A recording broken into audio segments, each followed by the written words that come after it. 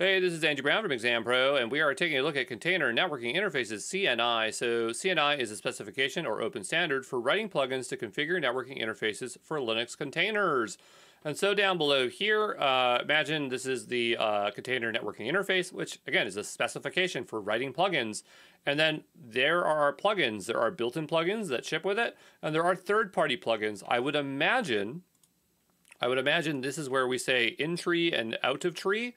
But maybe not. But that's the way I'm thinking about it. And so you might recognize some things here like Bridge and Flannel. And then on the side, we have Calico, Cilium, and Weave, which are all very popular third-party things to install. And definitely you'll need these. You'll need one of these in order to do network policies, okay? But this is just the interface that is used so that containers can leverage these plugins, right? It goes through the container networking interface, just a standard way to do it.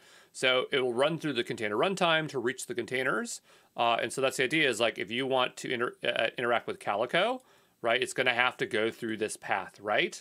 Same thing with any of these things. Like if it's a bridge, it's going to be going through here. So hopefully that helps make sense, okay?